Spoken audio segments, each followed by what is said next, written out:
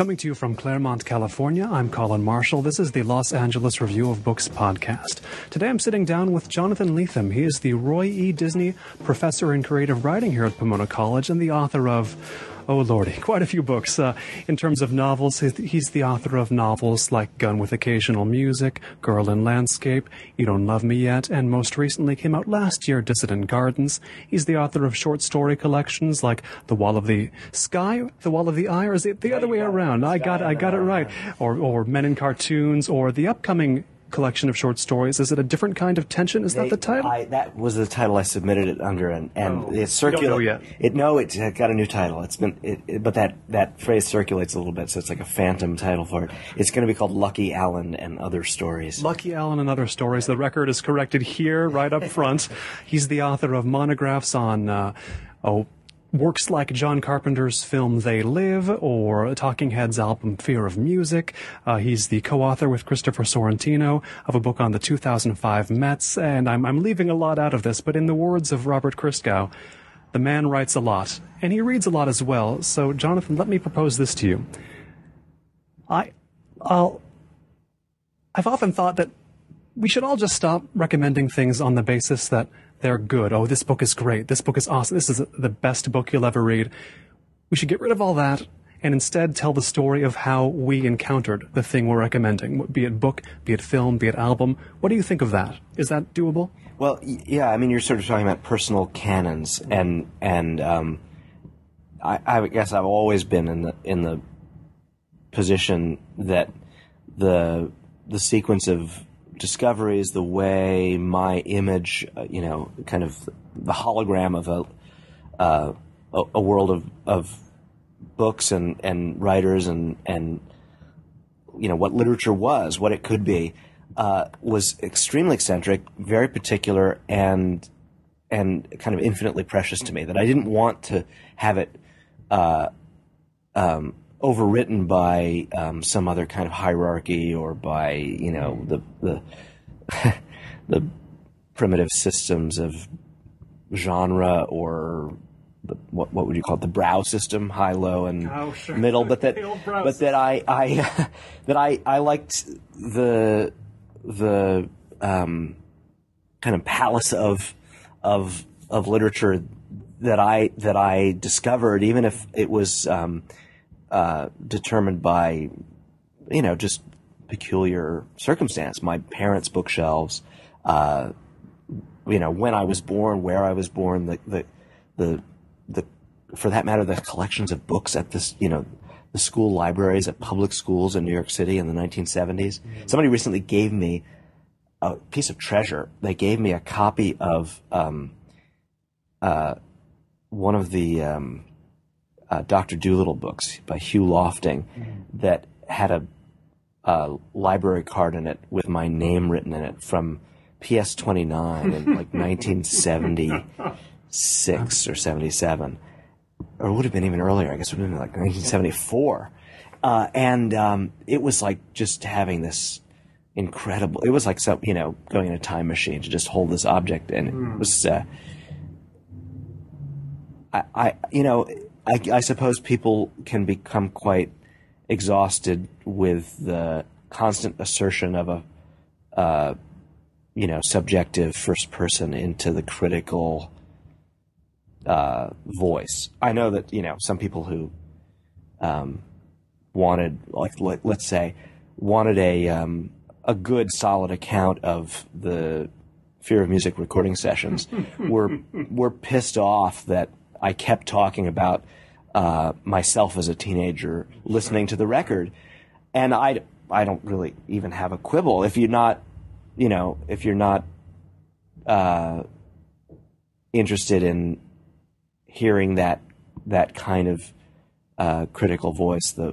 I myself, I have a constant appetite for it. I just read Greil Marcus's newest book, The 10 History of Rock and Roll in 10 Songs, and it's relentlessly eccentric and suffused with Greil's perspective and his priorities. It doesn't pretend to any kind of stable theoretical or objective stance. That works for me. It turns me on. But putting aside whether or not it's the kind of critical writing you want to read. I mean, you're suggesting that it should replace everything. Maybe not. Let's hold off.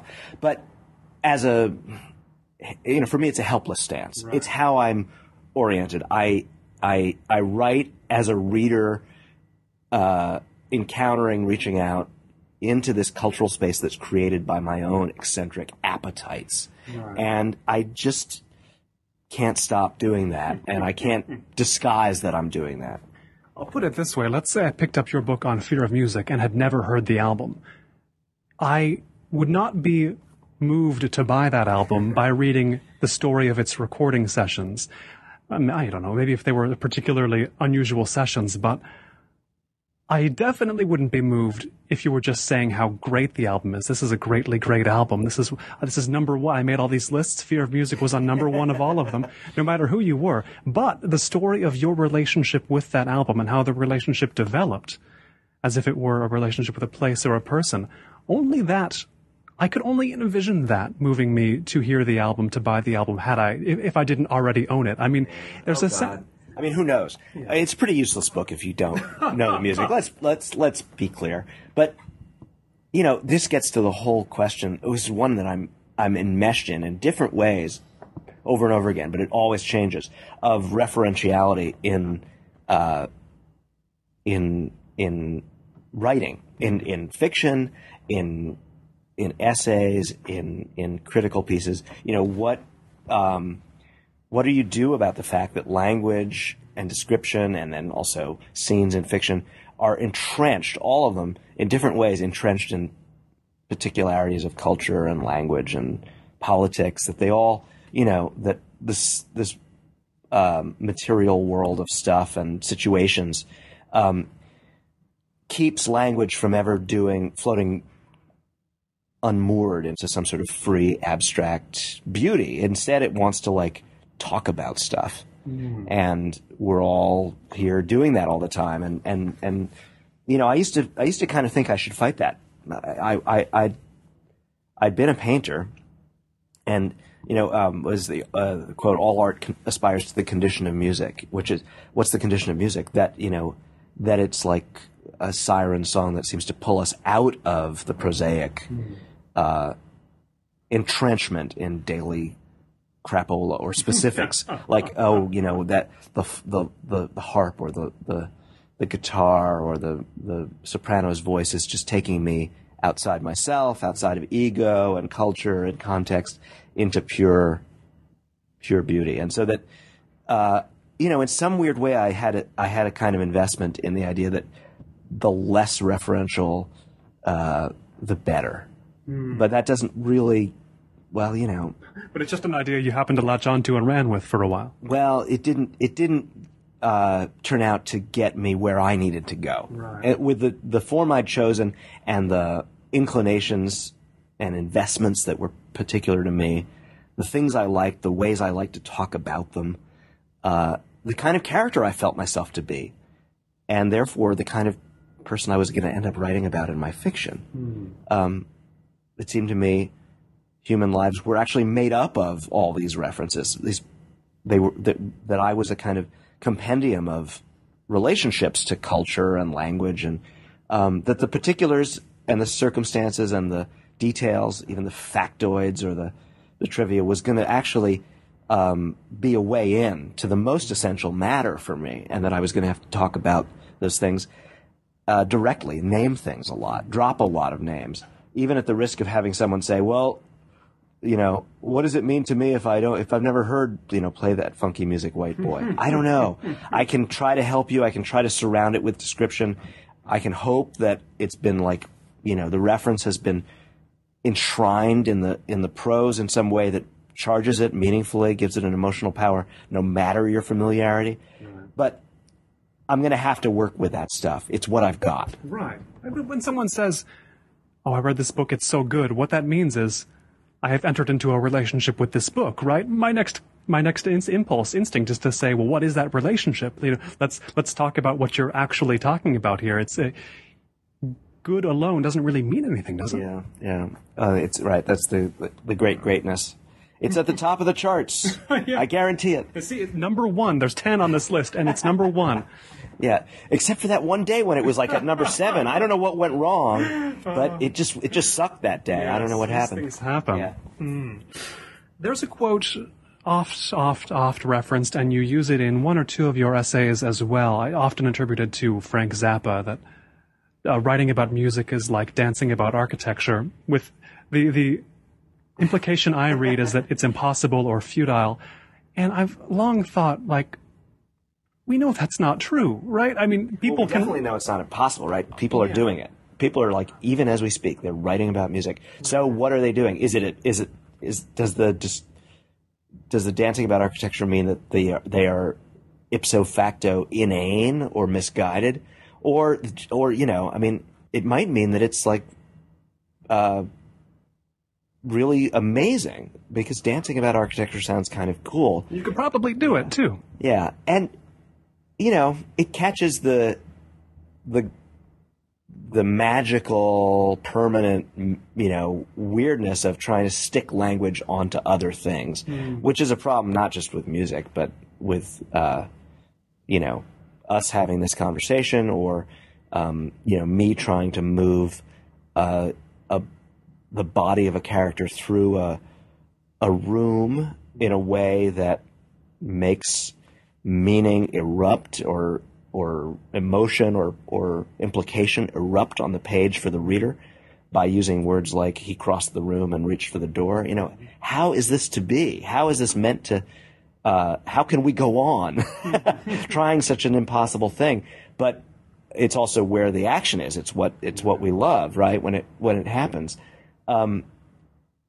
Yeah, and you know, I mean, the other part of that quote, of course, if it was Frank Zappa, we know that he was probably sneering at somebody, right? So it's don't touch me with your critical language, which is an impulse anyone who's laid enough stuff out into the opinion marketplace can sometimes relate to. It's just like, oh, could I this time could I like not be reviewed? Could I just go directly to the readers, you know, steer a berth around the entire situation of having people evaluate it in critical language? But what are the readers going to do when they talk to each other? Well, you know, maybe they don't have to talk to each other. They could just mutely hand one another the book, right? I'm being a fool. Under the table, hopefully, so no one must see.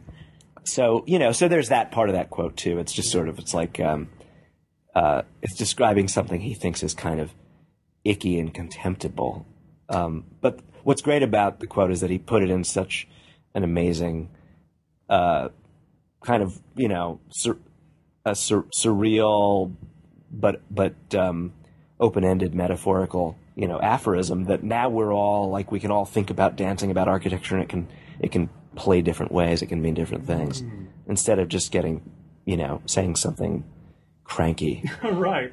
It can be. There are richer interpretations of that quote. The irony is that his quote is a little bit like a dance around architecture. It's better than it means to be. Right. Yes. The tale is subtler than the teller in this case. Yeah. There's a certain piety a lot of people have about it, though. They want to read it as, oh, that's impossible. To write about, you can't write about music. Music's too cool to write about, or say too direct. Which is, well, I mean, why would people want to believe that, if indeed they do want to believe that? Well, yeah. What do people want to believe about art? That's always the question. What do people want to believe? It's really a great thing. I mean, I so often find myself like, realizing I've sort of run up against romantic images of the artist, and or of the artwork, and I have them myself.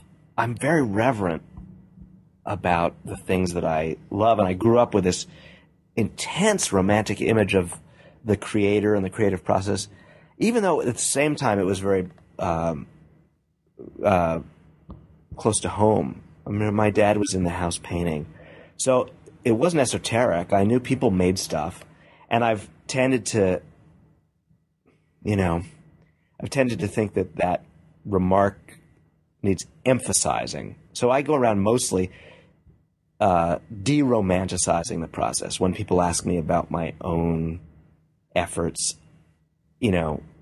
I'll say, well, I sat and I sort of worked hard and I revised it, and I've done this slightly unromantic thing of pointing out sources a lot, poking a little hole in the balloon of the romantic image of the Promethean individual creator who sort of pulls it out of the vacuum. Why do we want to think creators are doing that? Well, why do we want to think it's impossible for us? I guess that's where I come full circle, and I think because of what it does to us, because of what it means to us, and that's not something I actually really want to monkey with. Yeah. That's when I sometimes draw myself up short, and I think, why am I working so hard to disenchant this magical image? It's actually a really precious one that we hold people in this kind of exalted framework for making things. Some few of them, every once in a while, for making things that just totally, blow our heads, the tops of our heads off. We want to be in awe. We want, in a way, to walk into the room where, like when I was 27 and Don DeLillo finally consented to go on a small reading tour. He came to Berkeley, to Black Oak Books in Berkeley, and I connived a front row seat because I was a bookseller. So I got the other bookstore. I got Black Oak to agree to let me have a seat in the front. There was a lot of energy in the room that came from basically people equating DeLillo with some sort of heroic, defiant, impossible, exalted image of a creator, because for me and these other people, his books had seemed so extraordinary, and so he represented this kind of unattainable possibility. But folks, okay, he puts his pants on one leg at a time, one leg at a time, right? It can be revealed. Yeah. And so, but at that moment, I didn't want to have that bubble burst. It was very important to me to go and sit in that front row and be sort of tremulous with excitement. And that was despite the fact that I already, like I said, I'd grown up with a painter dad. Believe me, I figured out he had feet of clay at some point. I myself had written, I hadn't published yet, but I'd published short stories. I'd written a novel and a half. I knew that it was just work. You did it. Like painting, it came out well or badly. If it came out badly, you might improve it by working harder. It wasn't, an act of sorcery. But that guy there, he's done a lot of that work. That guy up at the front of the room, he's done a lot of it, and that's impressive. That of course, the image of, that's the thing, is that the holy image, the image that I'm not sure I always want to deflate, is one that's made up of contradictory aspects. We both think the artist is magical and that they're, admirable in this kind of muscular, they've persisted, they've done something, they're human beings who've fought in a war or whatever, whatever the image might be, the metaphor might be. They're John Henry. They did something individual and extraordinary, and they're athletes. They beat the steam shovel. Yeah, I guess, but it's like a lot of fantasies. It's useful when it's creates positive energy and enchantment and positive implications. It's a disaster area when it makes people, for instance, feel betrayed when artists turn out to be human beings, or when it makes people feel sort of ipso facto disqualified. Like, I can never make this thing happen. I could never be that person. Those are bad fantasies. Right. So those ones need to be exposed. Right. I remember reading in a Paris Review interview you gave a few years ago, you were talking about, you mentioned DeLillo in this context, but also Haruki Murakami, a novelist who's been in the press lately because I guess whenever a book of his comes out, he gets in the press. Interestingly, among my circle, the fandom of him and of yours is a 100% overlap. If they like his, they like yours. If they like yours, they like his. But he's such a contrast because he seems to not care about revealing his non-musical influences. He says, I go into my study and I write, and I'm boring except for the writing. So he's smarter than I am because he's just made his own conversation so much simpler. I mean, I think that, you know, there's so many different reasons that artists become artists collude with the romantic fantasy. I mean, one is that they may feel, in a very root sense, that it's dangerous, just within the space of their own creativity. They can't think about their process too practically or in terms of influence or procedure, because it's precious and it might be damaged. So it's not even about like shaping their image in other people's eyes. It's that they need to keep themselves a little bit mysterious to themselves. I don't happen to have that apprehension. Or maybe I'm just you know, maybe I'm like autistic that way, but in some way the procedural aspects of it always seem really plain to me. I don't know how I would disguise them from myself, and therefore it seems really bogus to pussyfoot around it with too much with other people, to mystify it when it doesn't feel mysterious to me. But I think a lot of people end up in that space, not in bad faith, but because they've usefully or necessarily kept things a little bit mystical in their own thinking. Some other people might decide that the mystique is great and therefore do it on purpose. But I think also sometimes it can seem like you're giving too much ammunition to people who want to pick at you. And, you know, having done so much, been so relentlessly descriptive. Oh, yeah, I was thinking of this and referring to that. You know, I can feel a little bit hoist by my own petard when I see somebody say, oh, yeah, he's just a magpie. And I'm like, I didn't say I was more a magpie than anyone else. I said I'm telling you about it when they didn't. I'm just the one saying it. You know? You know, so you might choose to, like, not give over that description. But I also think sometimes class stuff enters into it. I think a lot of American, and this doesn't really speak to Murakami, of course, but a lot of American writers are caught up in a very typical, very American situation of wanting to believe themselves to be authentic in a way that being a part of an intellectual elite or being part of a kind of aristocratic class would discredit. And so it's kind of the fantasy of being the guy in overalls. You know, I'm just a worker. I just do my thing. I don't know how it goes. You know, I'm not in management. Don't ask me about that. That's above my pay grade. It's the kind of, you know, you see this a lot. I mean, obviously, a really exaggerated version of this is the abstract expressionist painters in work boots, who, well, I mean, now in fact, you know, Jackson Pollock may have been an inarticulate dude, right? He may have just not been great with the palaver, but there's no question that in his wake, this image of the painter as the sort of grunting, you know, primitive who just makes stuff. It's very direct. I just do this thing, and you tell me what it means. You know, that's the critic's job. This becomes a kind of an inherited stance that starts to look kind of silly especially when it's propagated by people who come from extremely intellectual art traditions.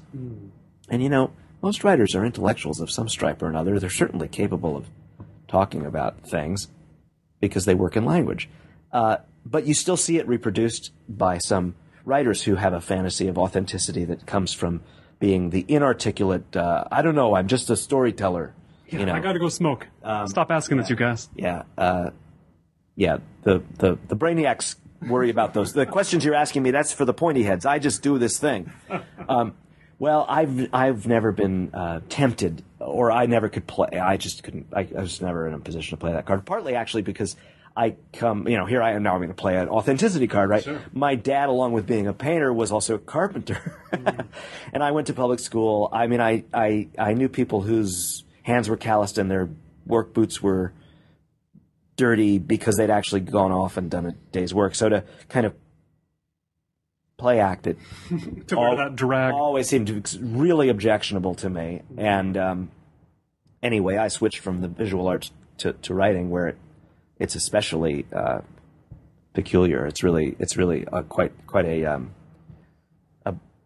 piece of kabuki for the writers to act like they're sort of heaving and grunting in the workshop. We're all sitting on our big fat lily white asses, moving the least amount of our body we can. Our fingers are tickling the keyboards. It's really not that masculine the working man's pose doesn't really befit us very, very neatly. So anyway, but I don't mean to like cast other people's ways of doing this stuff in all sorts of disdain. I more am the way I am out of enthusiasm. I like reading criticism. So I grew up as influenced in my interest. My desire to be a writer, for whatever reason, was as much about wanting somehow to like make fiction that had a relationship to the criticism that drove me crazy when I was a teenager. Leslie Fiedler and Grill Marcus and Manny Farber, and I was like, there's some kind of crazy action happening there that's alive to me, and it's like thinking embodied. And I'm gonna write about characters that care for this, that think this way sometimes anyway. A book like Chronic City partly comes out of that, but also I want my fiction to feel as alive, as much like thinking embodied as I want it to be just storytelling. I want it to be like the language and the quality of engagement, voice is going to matter to me as much as the characters and what their problems are in the scene. I mean, there's that idea that today, if you write a book set in the modern day and the characters don't use the internet, you're writing something bizarre and unrecognizable in some way. In the same sense, to me, if I'm reading a book set in the modern day and characters, they don't engage with the criticism of things, given how much of that I hear and read myself on a daily basis, that too would be bizarre. Burgeoning with all this, top drawer and middle drawer and totally bottom drawer, thinking about culture. It's our lives. We're stuck inside it, right? It's like the way, I grew up in a world of signage, commercial signage, graffiti, billboards. It's like language was the environment. It was I didn't grow up in the woods. I didn't grow up on a ranch. And yeah, right, you're right. Contemporary characters are drunk on critical dialogue. All we do is every dinner party is, what was wrong with season 3 of The Killing, yes. Right? So it is a false naivete. You can't do very much with the texture of contemporary life if you don't get this stuff into it. But people are embarrassed by it, and Laura Miller writes about this very articulately at some point, is that what people want from contemporary writing is two different opposed things. They want to see their lives reflected and, if not, understood. How could we expect them to be understood? But just we want the problem of being alive right now to be framed in a way that we recognize. But at the same time, most people turn to literary reading, like the latest novel that they've heard is really good. There's that word again. In a way, aspirationally. They do it in order not to watch season 3 of The Killing, but to feel like they are the kind of person who sometimes reads a serious book. And so if what they find inside the contents is too much contemporary texture that embarrasses them, right. It's like they almost got tricked. This book has not one mention of HBO in it. Look, I'm reading it. They wanted to be in a place that was like better than everyday life, because that's what reading literature means to them. Well, then you're stuck, I guess, reading like a book set on a ranch or something. Right, or something very old. Or something very old, yeah. It's the type of recommendation that before I ever read your books, I would hear friends say, or read criticism that said, this is, as you say, that sort of run-of-the-mill criticism. His books are really good. You got to read them. I really liked his books, which is all fine and dandy, but I didn't start actually picking up your books until I heard Jonathan Lethem has a relationship with the works of, most famously, Philip K. Dick, Steve Erickson, Borges, J.G. Ballard. What do those writers have in common, by the way? Oh, well, the list you just gave, right. So, it's where I began, in a way, was a very, very intentional self-conception as a surrealist. And I think that's the only word that really covers how I felt really about what I wanted to have the books and the stories do. Now, lots of other names were proposed, and some of them I accepted or flirted with. I was a science fiction writer at one point. I definitely, even my publisher, I think, marketed me as an American magic realist, which is such an awful term. I didn't feel like any of the three words fit. I didn't feel American or magic or realist. It's a rare 0 for 3. But and then later this thing called Slipstream comes along, which seems kind of twee to me. It sounds like a boutique, for those who like a little bit of this in their, a little bit of peanut butter on their chocolate. I just wasn't into it. Because really I wanted stuff that messed with you. I wanted stuff that both created an overwhelming sensation of recognition. Yes, life is like this. I'm like this. The world feels this way. And then to have the veneer twist off so that it remained visible. Oh, recognition, and now estrangement. Wrongness, weirdness, something that makes me think really differently in a really uncomfortable way about what I take for granted as myself or as my everyday life or the world around me. And this is what Borges and Dick and Steve Erickson do so beautifully, so radically. And the other writers that I most powerfully associated at the start with this ambition were Calvino, Cortázar, tremendously important writer to me, and is very underrated now. Not read enough. God, if you're digging Bolaño or, Murakami at his best, or if you, wonder, where some of, David Foster Wallace's weirdest moves come from, you gotta look at Cortázar. What a great writer, and so undervalued now. And a couple of other American genre writers who messed with me in the right way. Robert Sheckley, who I later had the luck of anthologizing, in the best stories, his best 20 stories or so. Thomas Dish, Patricia Highsmith, Charles Willeford, who I find he's an extraordinary, he's like a native American, very vernacular, very blue collar in some ways, but he's like a Nabokov. His vision of what narration can do is as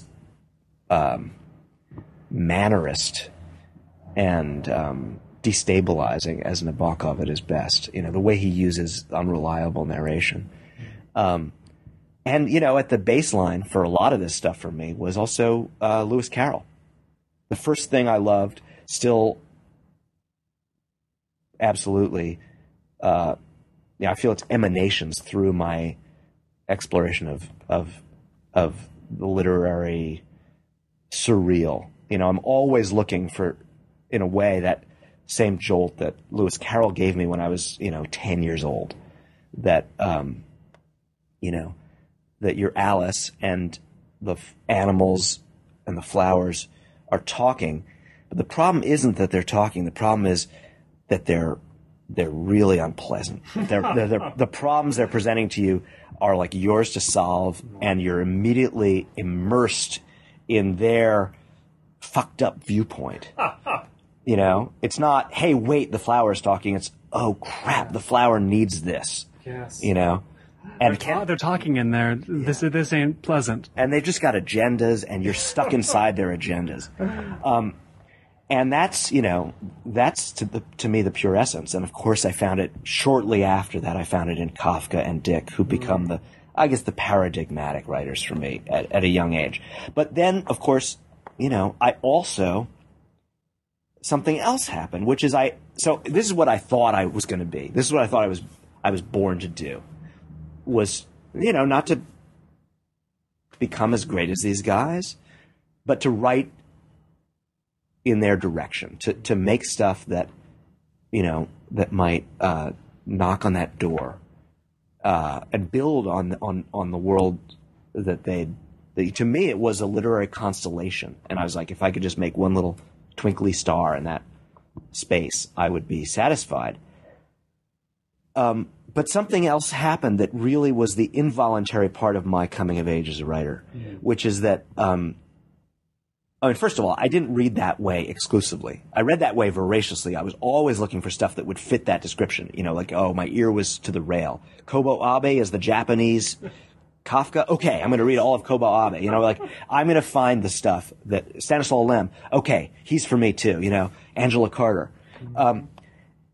But out of habit, because was a very, very Catholic reader, and also because of the time and place where I grew up, and also because of what was on my parents' shelves, I always also read, you know, like the kind of,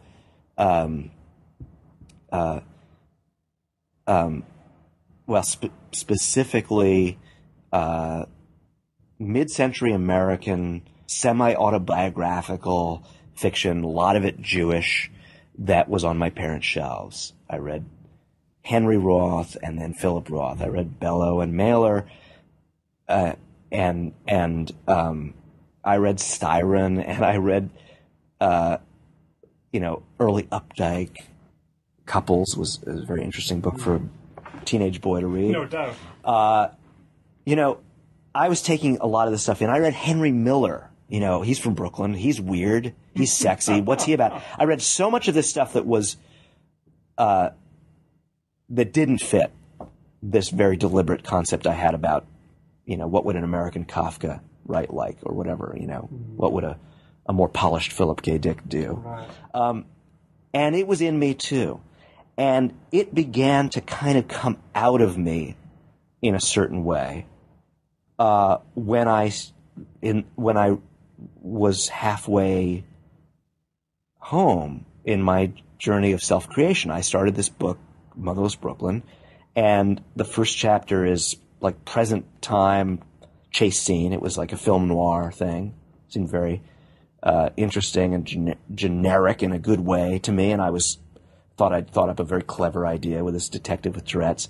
It wasn't meant to be a autobiographical book, but then I needed to do like the Ross MacDonald thing.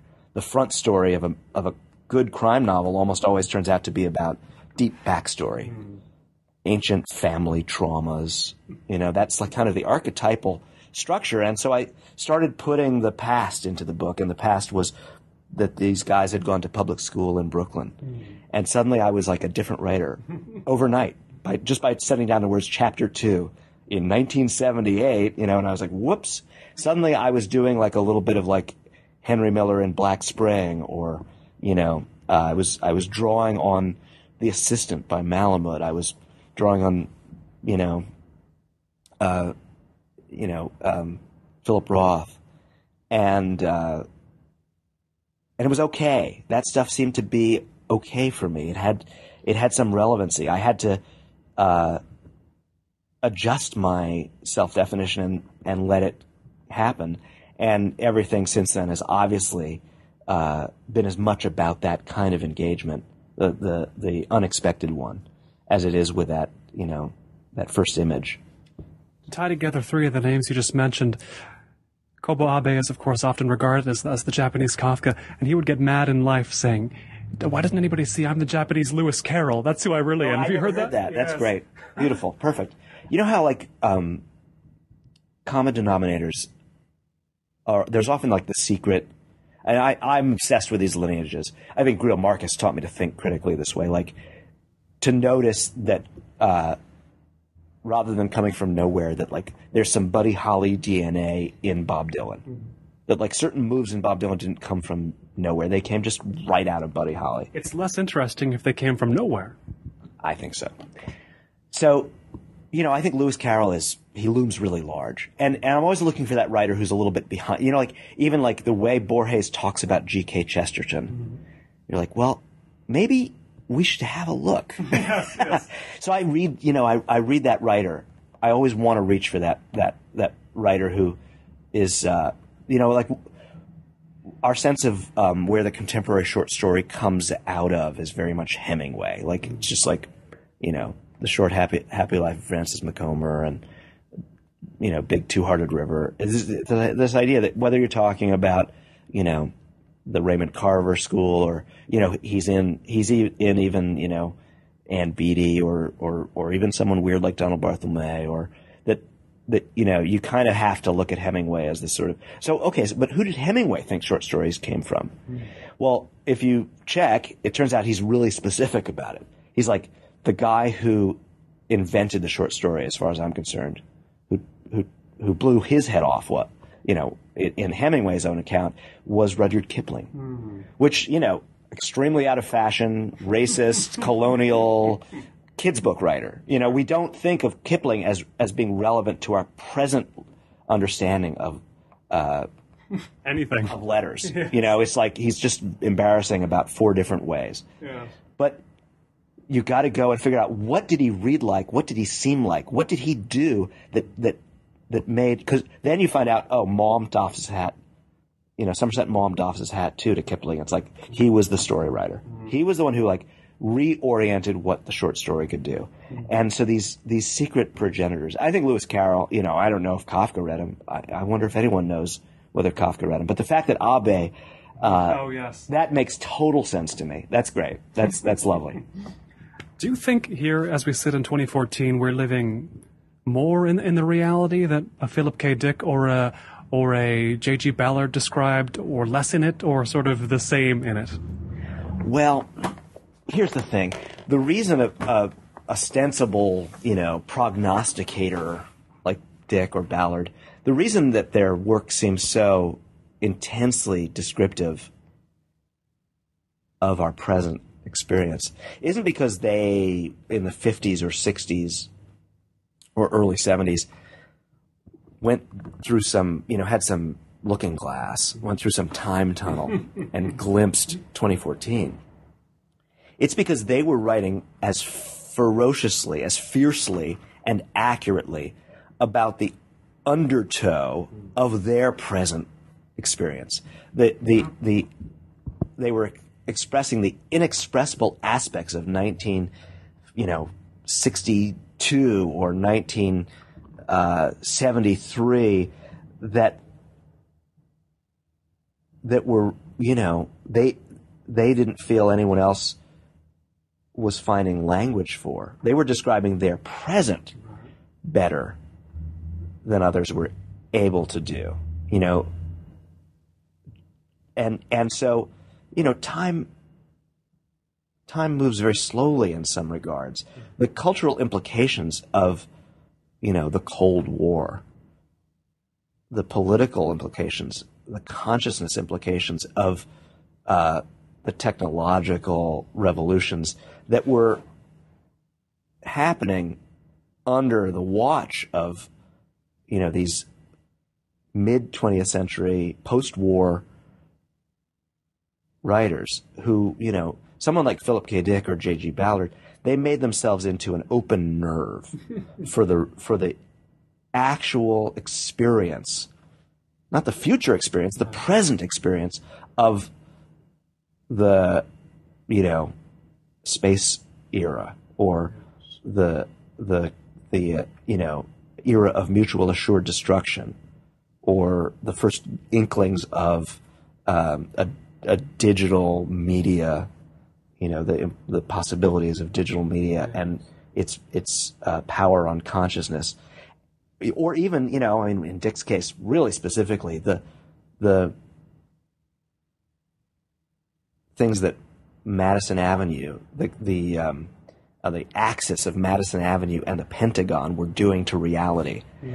By describing, 1956 or 1967 or whatever with such, extraordinary sensitivity, and I mean that in the sense of vulnerability. They laid themselves bare to the power of the present. They told us what it was like to be alive now. If their work remains effectively diagnostic of our reality, what aspect of it are they diagnosing so well still? Well, things that critical or theoretical writers struggle to do still, to say what happened when, global transmission, when even something like radio overtook civilization, let alone when televised images started to saturate our individual and collective brains. This is hard work to say what was different before about experience, about about human, the fragile, nature of human consciousness, and its even just an individual psyche, let alone in the formation of families, societies, relations in a nation, in a state, these changes, their weirdness, their intensity, they're encoded in these stories that we're told, and stories that were told, on the fly, on the spot, catching some like glimmer. It's like having a series of consciousness cameras taking random snapshots. Although with someone like Dick, who did it for several decades, or Ballard, you'd say the same thing. They obviously had a, freakish propensity for putting that that consciousness camera in the right place. like Eugene Atget in Paris. It's not an accident that they just again and again were able to say what it felt like. And the reason they wrote so brilliantly, I think, about these matters is that they were probably more afraid and at the same time braver. They didn't flinch. They were witnesses. Anybody who's a fan of yours will have read you reference the Brooklyn the Brooklyn in which you grew up before, and they'll know some of your backstory about how you left college to go to the Bay Area, the San Francisco Bay Area. Is it true you went there because Philip K. Dick had lived there? Yeah, no, in the story I told myself then, and the only story that's sort of credible. I had it was a shadow of a plan, a ghost of a plan. I was in high school. I didn't want to go to college. I wanted to do something else, and that something else was made up of a muddle of projections and fantasies that were cobbled together from all sorts of aspects of I guess you'd call it my countercultural identification. I was really into the beats. I was really into science fiction. I was really into what I thought of as Zen Buddhism. As a joke, I'm not a student of Zen, but I was reading Alan Watts and having this idea of, it was like a stew of, for a New York kid, it was a stew of fantasies about escape from what had become intolerable kinds of apprehension or proximity. I just felt like the city and my fate within it were too much. And I wanted to run away to, the mountain from Kerouac's Dharma bums. Kerouac, Watts, Dick, they all converge in this place, this magical place over West. Exactly. So it was in some ways, a very generic fantasy. I mean, it's the same image that drives Kerouac himself out of Columbia, out of Manhattan to go west, right?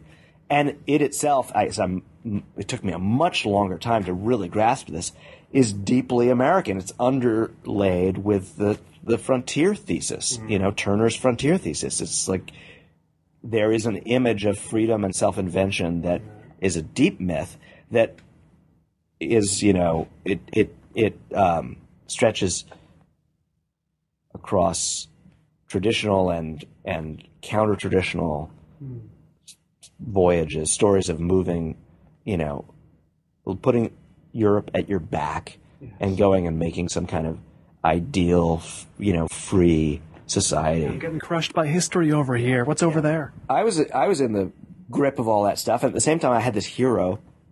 I mean, it's impossible to overstate how foolish and self-regarding was my identification with Philip K. Dick at that time. But I basically felt he was going to ratify me. I was going to go sit and touch the hem of his garment, and he was going to say, "Yes, you, son, will carry on my work." Which you can see in my first two novels. I'm sort of trying. I have no shame in being openly imitative of his writing in those first two books. I'm sort of trying to say, if you like his stuff, I've got more where that came from. And I was going to make a personal pilgrimage, and then he died. He died just as I was figuring out that I might be able to. Well, at that point it was, because I was not so such a prodigy of rebellion. I was actually a fairly obedient kid in some other ways. I did go off to college, and then I was 18, and I was in Vermont, and I opened the Village Voice and saw his obituary, and or I think it was in the Voice that I saw the first notice. This isn't like, today his name would be a Twitter trending topic and he's dead. Yeah. There, you had to pick up the Voice. It isn't a given that I could have gone on thinking he was alive a lot longer. People don't understand even how that worked. It's weird to think now. Well, but he also wasn't famous. It's very hard to remember how not famous he was. In 82, when he died, there was maybe a kind of a little flare around his name because of the run-up to Blade Runner. But his work was out of print, and even in science fiction, he was seen as a kind of a failed eccentric. Too bad about that guy. He's so central now to American, counterculture, to the story of science fiction, even for some people, and I'm one of them, to the idea of the post-war American letters. But he really wasn't. But anyway, my guy had died. My pilgrimage didn't make any sense, but I sort of, in this chicken with its head cut off way, I sort of did it anyway. The story is almost better that way. I dropped out of college and I went and introduced myself to Paul Williams, who was his literary executor instead. And so that is what drove me, in literal terms. It's what pulled me across the country for what turned out to be a decade of living in the Bay Area, working in bookstores and writing my first 3.5 novels there. And yeah, it became formative in every possible way, including, of course, that I got to play out and fulfill and expose that myth of what you can and can't get away from by running away from the East Coast to the West. It is a good place to self-invent, and yet, surprise, surprise, you brought a lot of your shit with you. Now, that working in bookstores you did, you've written about the work in bookstores you did on the East Coast and the West Coast, and I wonder, thinking about the time you put in and the way you describe that time, makes me think about when I first came to Los Angeles just a few years ago. Someone said, "Why don't you work in a bookstore?" It's like, okay, that seems natural, except none would have me. And several were very clear that they'd be doing us a huge damn favor to hire us, to work at a bookstore. No, you'll be working in a bookstore. And I was just I all but gave them the finger. It's just, what happened to the world you worked in? Well, first of all, there were a lot more bookstores. Yeah. And second of all, I started when I was 15, and I basically presented myself in like a paradigm that doesn't really exist anymore. I was like the shop boy. I would like sweep up and reshelve in exchange for like an armload of books. Mm-hmm. And I just made myself unavoidable in a series of used bookstores in Brooklyn. I mean, again, I don't want to sound too Dickensian about all this, but it really was. It's a lost world already. Right. New York City was dotted with these musty, kind of, unpleasant in a lot of ways, but treasure troves. The city was on its, heels, and retail space was not expensive. People would run used bookstores and kind of hang out in them, and there wasn't the internet to basically disembowel the viability of that business. If you wanted to find an old book, you had to go to these stores and search one by one. Yeah, absolutely. And I mean, search was a different thing. Search meant you ask these guys and they know what's in their shop and they find it for you. So if you got to know their store and you could keep it open for them because you knew what was in it, because you'd been poring over the shelves, maybe you started to know what was in it better than they did, well, you'd suddenly made yourself invaluable. The shop kid, the annoying, pesky shop kid, was suddenly like an antiquarian. I had some knowledge. It's like being a cabbie in London. I had the knowledge. Right, yes. I could do this. So by the time I got to Berkeley, which is now a little bit later, and also in a college town like that, and with those very good bookstores that I got jobs at, Pegasus and then Moe's, which is it's like the summit. That's the greatest used bookstore job in the world. Mm-hmm. I'd entered I'd gone through the farm system, and I could present myself as someone who, could tell the first edition markings in an American 20th century hardback literary first, one from the other. That's why you didn't get that job, my friend. Yes. I had the knowledge and you didn't. Yes. But also the stores were gone. So now it's to use the knowledge. Now it's a fetish. I mean, now there's so few. So to have that job, it's almost like you need a trust fund. Yes, it's a sort of non-job in that way. But the world of those bookstores is one of the vanished worlds you write about, but only one. I mean, you've also written about the time and the place you grew up where the age of Aquarius was sort of a going concern, and readers have shown a lot of fascination with that. But I've felt myself more fascinated recently, in recent years anyway, by another time period you've written about experiencing, which was the sort of Bay Area tech utopian world of the 1980s, early 1990s, and where everybody was kind of a William Gibson character or an aspiring William Gibson character. When I'm really an old man, I'm going to be telling these stories and have like a ring of cyber children around sitting at my feet.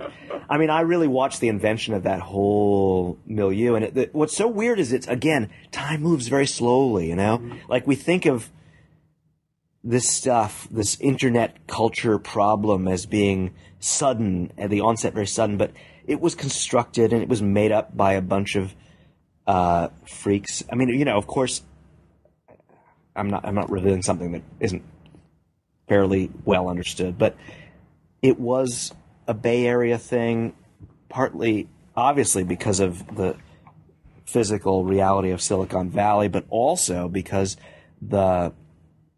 what was the residue of the Ken Kesey acid futurism was the ideology that was lying around for the transformationalist rhetoric that would become, Wired magazine. It comes out of the Whole Earth catalog. Yes, I mean, this was the time when Timothy Leary helped make the Neuromancer computer game. Like, that's the zeitgeist, right? Yeah.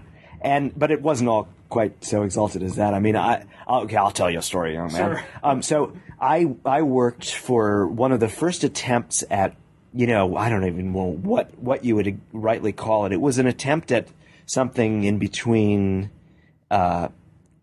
a social media site, before that ambition had been really coherently defined, and a successful kind of, internet magazine, front page, like the ones that seem sort of now very prosaic and default to us, like Salon or Slate or whatever. and it was under the umbrella of Wired magazine. It was called Hot Wired. And Hot Wired was sort of like a clubhouse and sort of like a magazine, and it was happening live, and you would sign on, but of course you were like literally signing on to these like extremely badly supported text chat rooms. Oh, sure. And I bet you could find these transcripts if you were like an ace Googler. I hosted a weekly talk show for a very brief time on Hotwired. Now, I myself did not have a computer that could sign on, so I would go to their offices. I would drive. The internet highway was, for me, the Bay Bridge. I would drive from Berkeley to San Francisco and go up to Wired and sit there and type once a week for, I don't know, an hour with some guest that I'd invited on, and then other people would come in and talk with us, except that the whole thing would crash like 15 times during the hour, and we'd be like, is the guest there? Come back, you know. And, you know, it was a little bit like playing Second Life, but with no bodies, or sure. You'd always lose the person you were talking to. And I was at just such funny, like, early parties. There was a big startup. You know, they're just now coming up, finally, maybe coming up with like the sorts of physical interfaces that would make all the hype around cybersex faintly credible. That's a word I haven't heard in a while, by the way. Right. Well, you know, I think it's coming back because they're going to like make some tech that will. But way before there was anything that would make it worth even making fun of, there was a lot of rhetoric about how we were all suddenly going to stop having sex with each other and start having sex with machines or through machines. And there were like whole magazines and parties and, you know, subcultures built around these non-existent technologies. It's really J.G. Ballard territory there, isn't it? Yeah. And then you wouldn't know what to do at them or what to expect from them. But it's funny stuff, and I mostly criticized it satirically in some of my earliest short stories. I was compulsively addicted to kind of poking holes in the rhetoric, mostly by relating it to older kinds of media hysteria. Because the thing is, the exaggerated fears and desires are all predicated on the idea that this is like an unprecedented revolutionary new medium that's going to destroy all previous technologies or languages. You know, people were saying things about VR that like soon there wouldn't be written or spoken language because instead we'd all like communicate by moving shapes and blobs around in space. And but what's really great about it is that it's all completely right and completely wrong at the same time. I mean, we live now in the world where all of those implications are coming to be realized in some portion, but modulated the way if you weren't drunk on transformationalist rhetoric, you would have to know they were going to be modulated by corporate capitalism and by the entrenchment of these technologies in pre-existing human culture. They don't get to rewrite everything. They have to instead become intertextual with what's already around, and that's what they always do. So, I mean, if you look at the onset of radio, you look at the onset of, well, even photography, certainly the moving image, and you look at the radical claims that were made, both pro and con, for what this was going to do to civilization, they're always the same kind of thing. They're totally right. Yes, it's going to be, it's going to colonize our sense of our psyches, our sense of self. It's going to become impossible to imagine what the world was like before these things. But at the same time, they're going to become complicit with, involuntary collaborators with existing modes of being, existing mediums, existing technologies. I mean, you know, when as radical as the moving picture was, it kind of didn't know what to do with itself except make theater. Yes. Right? So you got like theater, you filmed theater. For a long time, most of its radical implications were left completely on the floor. You know, I mean, what do we do on the internet? We all have these epistolary relationships. It's like Jane Austen novels. We all gossip about other mediums, television shows and, you know, rock shows and theater that we saw. And, you know, even the if you look at your home, you know, you've still got like paper and fax machines, pens and pencils. The TV is still there. And we all drive around listening to radio. I mean, shouldn't radio have been destroyed like 100 times over by now? Yes, if TV was always getting wiped clean. It was always being destroyed, and it's always there. I mean, we are so much a product of radio culture. Everyone I know, without wanting to kind of grant it its power, is like, you know, of This American Life baby. I mean, my students are all saturated in radio culture. So it doesn't happen the way people want it to happen. Right. It's tremendously powerful, but it's also subject to the entrenched reality of the world that it enters into, which means it's going to be used to sell a lot of porn and to gossip and to extend other purposes that already exist and that are native human purposes, like, have you read a good book lately? Right. This ties in with a point that the CalArts filmmaker Tom Anderson makes in a movie I know you're a fan of. You mentioned it in your book on They Live. Los Angeles Plays Itself, a documentary about Los Angeles as portrayed in films over the decades.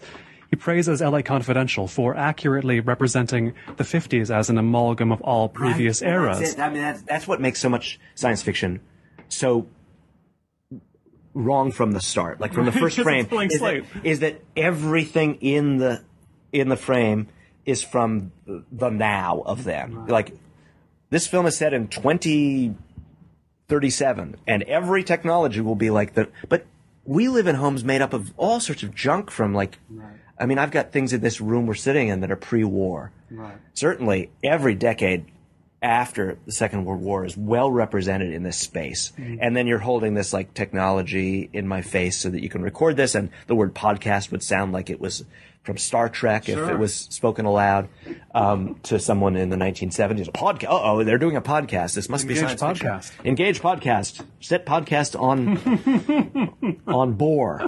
Sure. I hope I'm not. No, not in this case. But we have to switch the other way, whatever the other side of that is. Set podcast on fascinate. Indeed. So hey, scintillate. Right.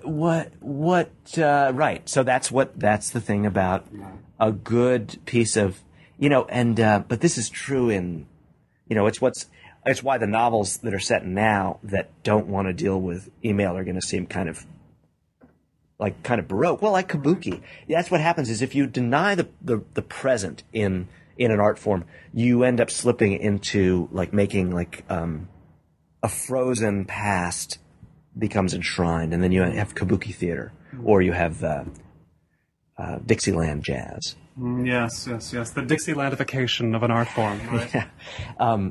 Where they're just like, they see the march of next descriptions, next expressions, and they're like, this is an old reference. I don't know if anyone gets this anymore, but Steve Martin used to play this character on Saturday Night Live. He was a medieval guy who would see the Enlightenment coming, and then he would say, "Nah." he would be like a medieval lawyer, and Steve Martin would be like in the middle of drowning witches to see if they were witches, and you know, weighing people to see if they were guilty of crimes, and then beheading them. And he would suddenly stop and give this speech. He would say, "Wait, I see a great future where we have a jury of our peers, and it will be 11, no 13, no 12 people." And he describes the entire, you know, not that this is not actually a medieval system, but he describes the future of jurisprudence, and then says, he thinks it over and goes, "Nah," and he goes back to drowning the witch. And that's like Dixieland jazz. It's like the art form that sees the implications and expressions required of it to keep up with reality, which is monstrously complex and overwhelming. It's it's a brutal task for the artist to even encounter it glancingly, but declines that task entirely and says, let's just make a nice story about these people who are familiar and comfortable to me, and so they better not go online because that's where all that crappy stuff is. They might see a pop-up ad and then I'll feel really yucky. Sure. Keep the Ziploc bag sealed. Now, that said, I haven't myself written any really effective fiction about the real present of the internet. That is a grievously difficult task because of the way the codes and languages are turning over, in this sort of, with almost this sort of giddy way of making things seem wrong. The minute you write them down, they seem wrong. In Chronic City, I tried to do something with the relationship of people to screens, and I realized, as with a lot of things, the only way I could even get close to writing about this thing that was so perplexing and so enormous was to write about it from the point of view of someone totally stupid about it. Like the way I dealt with physics and As She Climbed Across the Table was to write about this guy from the humanities who's terrified of particle physics. The whole thing is a metaphor for how irrelevant he is. That's the only way he can relate to it, is it's coming to get me. Particle physics hates me. And so I kind of wrote about these stoop-noggles in Chronic City who go online to participate in eBay auctions. Well, it was a way to do something with the screen life that wouldn't date because it was so ridiculously dated to begin with. It was like for them to bid on eBay was a radical encounter with the digital frontier. And for them it was as toxic and overwhelming and seductive as screens are for all of us at times. And that was a way to get some of what I was, some of my own feelings and apprehensions onto the page. It's really a hard job. So I don't want to seem to be claiming to have, surrounded that task with lots and lots of good results. I've barely managed it at all directly. I seem to want to do it metaphorically instead, to do like what Howard Hawks called the three-corner shot. In pool, you get at it, but not by aiming your cue stick at it. These spots where all eras meet and where all degrees of rightness and wrongness meet, those are the most interesting ones, aren't they? I mean, I think of, before I was saying I don't get sold on a writer because they get called good, but one of the things that sells me on Philip K. Dick was that fans, you included, the biggest Philip K. Dick fan around, say half his books are bad. Then I turn my head. Oh, wait, half his books are bad. What is so compelling about the fact that half his books are good, half are bad? That's really funny. I mean, well, there are different kinds of artists, and there are, I mean, just to put it in an analogous context, there's a artist like, what's his name? Bride Stripped Bare by her bachelors. Duchamp? But like Duchamp, who makes like 7 or 8 overwhelming, totalizing gestures, and sort of every work is essential. He works really slowly, pulls a lot of stuff back. It stays in the workshop forever. And then there's a surrealist, for me, every bit as nourishing a sensibility and involving a sensibility, like De Chirico, who just painted, and he painted canvas after canvas, and you can even look at them and know that the paint is applied rather thinly. Because he had a next picture he wanted to make, and about half of his paintings are terrible.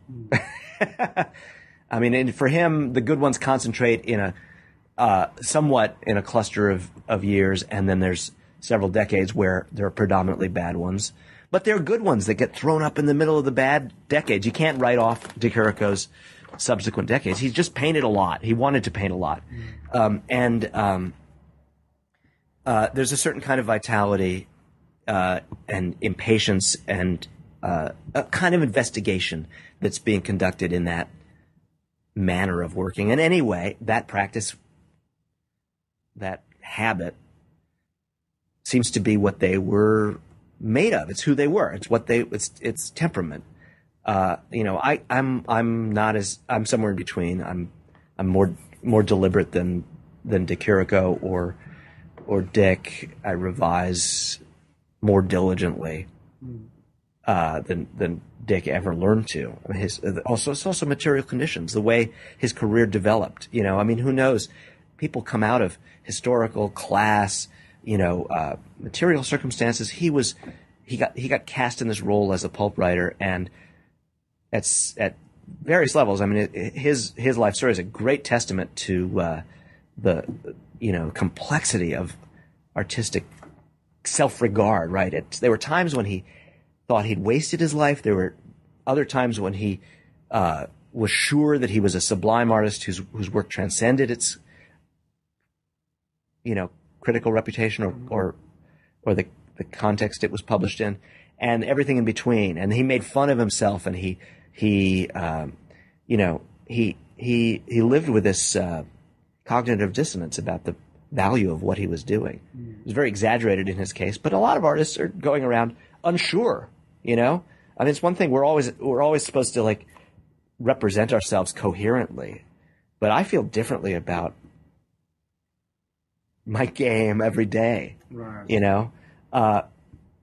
And God, he was a hyper developed version of this incoherent self-construction as an artist. Anyway, he made what he could make based on what he was getting paid and how he felt and how much of a rush he felt to get on to the next one, or how desperately he craved that ambivalent but intense sensation of saying "fuck it, I'm done," and then publishing something. Yes. So sure, half his things are bad, but that's not how. We all are very conscious of making these damning. I mean, if half of everything was bad, we'd be in great shape. Yes. Right? If half of the internet was bad and the other half was good. My God. Oh my God. If half of if every artist was 50% worthwhile, right. Wow, we'd be in an amazing place. We'd be in some sort of we'd be tripping on the overabundance. We already are, and not half of everything is good. Maybe like one little fifth of everything is worth your time, but that's not how cultural history moves forward. It moves forward on that 5%, or I said fifth and 5%. I'm mixing up percentages. Well, according to Theodore Sturgeon, 90% of everything is crap. Let's go with 5%. Sure. And we're very kind to the past. We think it's as if there was only, Shakespeare and Tolstoy and Kafka, and then, oh, look, we came along and we've got all this bad stuff, and we're embarrassed for ourselves. Look, there was always stuff that had to fall away. Filter of time. Yeah, it just does its job. Not all European movies are good. Filter of distance. So beautifully. Yeah, filter of distance works nicely too. It does its job, and railing against the fact that artistic production, artistic engagement means that we're going to have a lot of not such great stuff piling up too. In fact, it's going to pile infinitely higher than the good stuff is not the point. It's just it's really distracting when people start to think there's some sort of crime being created. The idea of, I always think it's a very aging artist who's actually probably struggling with individual fate, with fear of death or something, who suddenly comes down from their mountaintop, to proclaim against over-publishing. Oh, there are too many novels. What's wrong now is there are too many novels. What's wrong is you're feeling old today. Sure. It's okay. There's never a problem. We will sort through it. It takes care. That really does get taken care of. In fact, people are obsessed. I myself have been obsessed with that procedure. And then you see a program like the New York Review of Books republications, which simultaneously is really an argument both that preservation is possible, it's joyous, yes. it's collective. Lots of people, Edwin Frank is doing this. He's driving that sublime shelf of books that's accumulating, but he's also... I see a stack of them behind you. He's also open. He listens. I've whispered in his ear. I know lots of other writers and critics have gotten to suggest titles, which it's an argument for publication if ever there was one. What if someone in 1957 had been like, or whatever year, had said, we can only do Bellow, and we don't have room for, this other book that's not going to sell very many copies, which now everyone's reading in its New York Review of Books Rediscovery edition, and it seems seminal to us, or not everything even has to be seminal, just good, just like great experience to be had. It's very dangerous to I'm talking so much, but okay, it's very dangerous that we live in such a utilitarian culture. This idea that everything has a use value and everything has to be edifying and important in some way. I mean, it's nice to be called important. I've let a couple of my books get that claim attached to them, and I feel great about it. But actually, I just want them to be like great experiences for the reader. I don't think there's some hierarchy where you can just be like, what was the most important novel of 1973? And I mean, Gravity's Rainbow, right? But do I want the rest of 1973 to evaporate? Does Gravity's Rainbow even mean anything if the context isn't there? Right. It's a dialogue. It's a in a top 10 list. There's just one item there, or it's all 10. Yeah, it's a giant dialogue, and you have to be nihilistic about culture to want the other things to go away. The context, the vibrations that come from all of these things existing and jostling and offering their, like on different days, my idea of what kind of novel I love most changes. Sometimes I want to read like a Brian Moore novel. Now, I don't even know what novel Brian Moore published in 1973, but there are a lot of days when that's the book I want to read instead of Gravity's Rainbow.